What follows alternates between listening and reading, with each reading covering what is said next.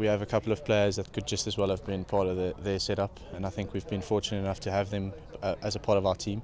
I think we've had loads of knowledge from the guys, the senior guys like Lazard and Zubi, a couple of guys who've been in the academy who've added a lot of value to us. It's been great fun, and obviously we're over the moon about the win. We didn't put enough runs on the board. I feel we bowled pretty well, but not enough on the board at the end of the day. We had a really good tournament. I think each guy's executed his skills towards the final. It's just a bit of lack concentration today, but a lot of positives to take out in the 6 games that we played. Yeah, there are lots of positives. I think if we took the game in isolation, then there aren't too many positives, but I've got to look at it in its totality, the whole tournament, thus far, the triangular, as well as the couple of months preceding this tournament.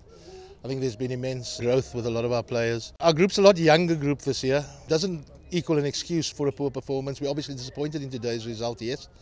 Got ourselves back in a game and then lost wickets in clusters, and 220 was never really going to be enough out there. But coming back to positives, I really think someone like Jason Smith, getting a man of a series for South African cricket going forward, he's an all-rounder, then I think we can really start pegging our hopes on. It's always nice to do well, so I'm just glad I got to make a contribution for the team. Well, it's a lot of hard work. I think it's more hard work to be put in off the field than on the field. So I think it all comes with the off the field work. Tournaments like this really improves your game, and it really helps with building for the future, and playing against better teams, playing against guys from subcontinent, which is Sri Lanka. It really improves your skills in playing against guys that come from different cultures. Personally, I think it's very, very important. I think you learn very, very much from guys like Shuki Conrad and some of the other coaches that the National Academy boys have.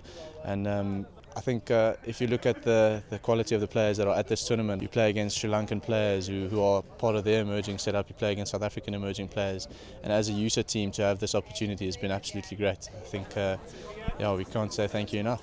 It's a great tournament. It's a great opportunity for young cricketers to come in and to get a head start onto the season. I think the fact that we played in great conditions on good wickets this early in the year before the season's really started, I think for these youngsters going into the Africa Cup, etc., it really does give them a kick start. So it's been really, really good for us.